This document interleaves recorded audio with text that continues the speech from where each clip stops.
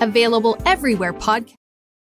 Hello everyone and welcome back yet again to the GSMC Fantasy Sports Podcast. We are in the home stretch of today's show. In our fourth segment, we will be continuing with this theme of tiers and we're looking at the running backs. Now, the running back landscape is a little more set in stone in terms of how I profile them. As Poets, Seers, and Sages says, I didn't consider Geno before, but I might give him a second look now. Well, I'm glad that after that segment, Poets, Seers, and Sages, you will be considering him.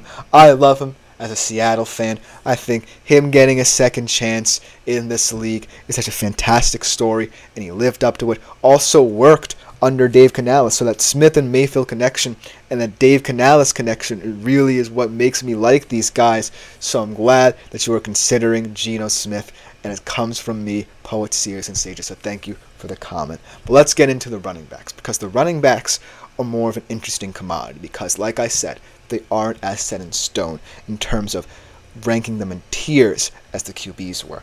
These are guys where you can kind of pick and choose your poison here, because a lot more people employ the hero running back system or zero running back system than any other kind of strategy in fantasy. And so if you are going to be employing that system, your strategy is like, how do I leverage your picks in all these different rounds? Instead of, just going by tier and thinking, okay, now that I know who's gone, let me pick based on what tiers people are projecting these players as. So without further ado, let's kind of break down more round by round than tier by tier the running backs.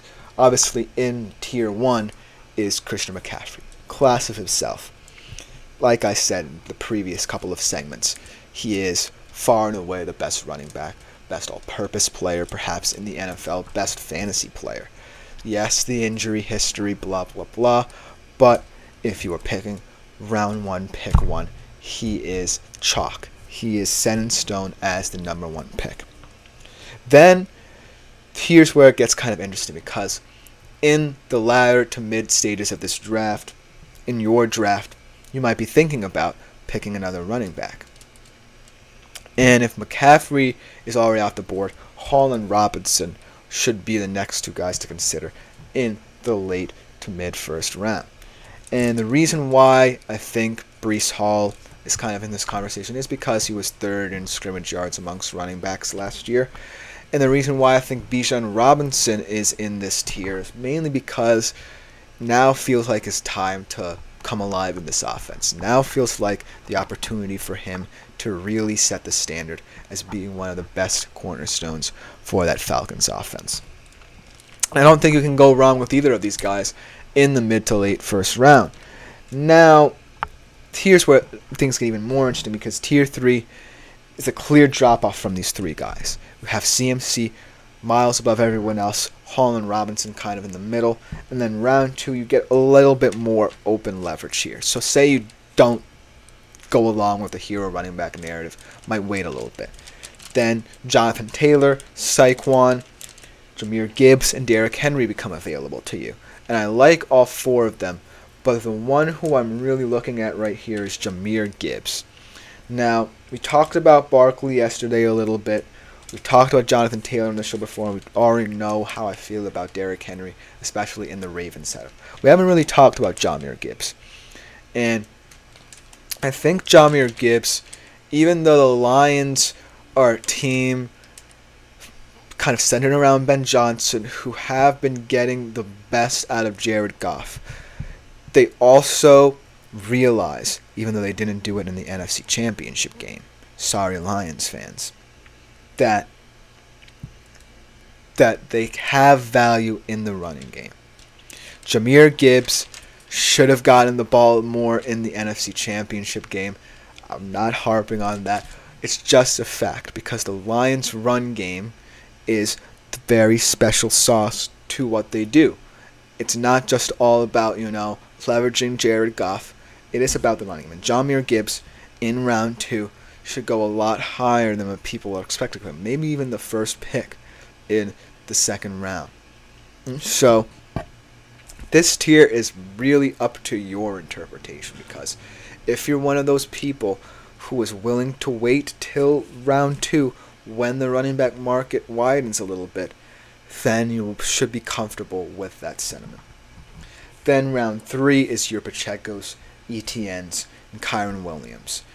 And out of all of these guys, I actually don't like Kyron Williams as much as people are saying, just because he feels very much like a one-season wonder. I'm not sure how he will profile over more seasons in the Rams system, especially if Matthew Stafford leaves. I really think that people are underrating Isaiah Pacheco, though.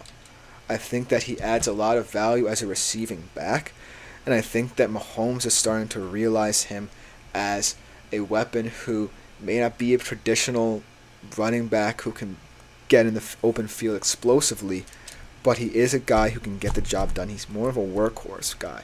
So if you do want that balance, you already have someone like a Hall or Robinson, let's say, Pacheco will be the pick for you.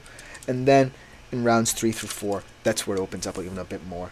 Mixon, James Cook, Josh Jacobs, Zamir White, a guy who I really like, Alvin Kamara. Now let me talk about some of the pratfalls I faced in my draft. I ultimately drafted James Cook way too high. And I think that James Cook, even though he looks like in this new offensive setup for the Bills, like he will get a lot of targets and touches, I still think that he's not someone who, like me, you should be shrewd about and immediately going for. But at the end of the day, James Cook feels like someone who could be a steal. But a guy who I might fade out of this is Josh Jacobs, because I was talking about how the Packers are not necessarily a run-friendly system. I think that he's going to be used as a more smash-mouth back, and I think that's what he is right now. As he's getting older as well, he is becoming more smash-mouth oriented, more a physical guy, not a guy who can be that and also be explosive in the open field. But in terms of the running back tiers, I think that, like I said, it's not set in stone, but it's more about how the draft pans out. Let's say you have, say, the 6th or 7th pick in the first round. That means that you've already known what has happened before. You know what chalk picks have already happened, and now you can really focus on setting the future tone of the draft.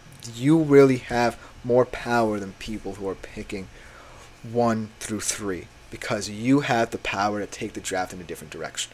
If you see someone's picking, say, Justin Jefferson or Amon-Ra St. Brown, you can be like, hey, I want to continue this running back list. Let me pick a running back here.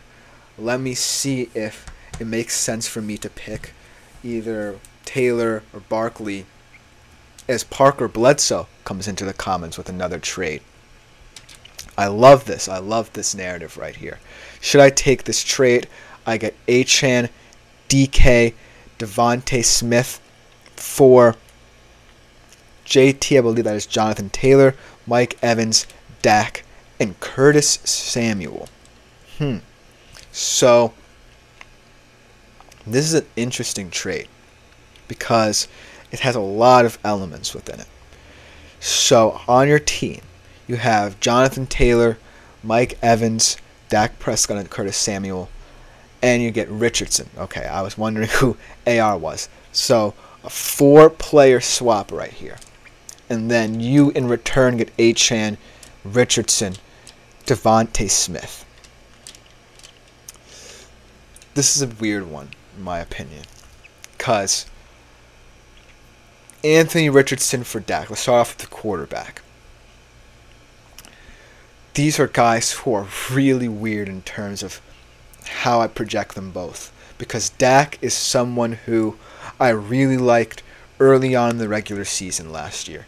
He is a regular season guy, and he seems like he profiles, but that contract situation really is holding me back, and that whole narrative about how they feel like CeeDee Lamb is so important that they both waited and gave him the extension even before Dak began his own talks.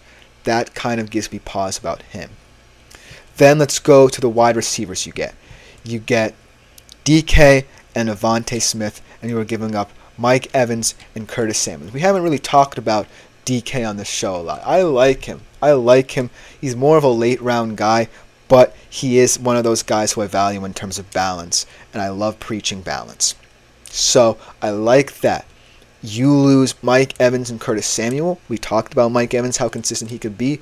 But if you're giving up Curtis Samuel, who I don't think will profile as highly on the Bills, I think that is someone that is a part of the trade that I think you are winning in getting DK and Devontae Smith. And then the running backs. Achane for Jonathan Taylor. I actually do not like Devin Achane, and here's why. I just don't like how the Miami Dolphins approach the use of speed. And I know it sounds weird because it's the thing that people expect them to get the most wins from, but if you have so many speedy players, the question becomes, okay, how do you divvy up the touches, the targets? And Devon Achane, let's remember, was a rookie last year, really came out of nowhere, and probably will not profile as someone who can keep up that level of stats. And Jonathan Taylor, I think, has a lot of hope and optimism for this season on the other hand. So I think this part of the trade is where I'm saying get rid of the Achane and JT part. But if we're just looking at DK, Richardson, and Devontae Smith for Mike Evans, Dak, and Curtis Samuel, that's an interesting part of the trade. Now, I think the whole question is about whether or not you feel Anthony Richardson will actually be better than Dak, because that takes a lot out of the trade as well. But I think that if you trade 3 out of those 3, then that's the most value. So thank you again, Parker Bledsoe. Very interesting trade because it's a 4-player trade. A lot of difficult narratives here, comparing and contrasting different positions and how you feel in terms of value.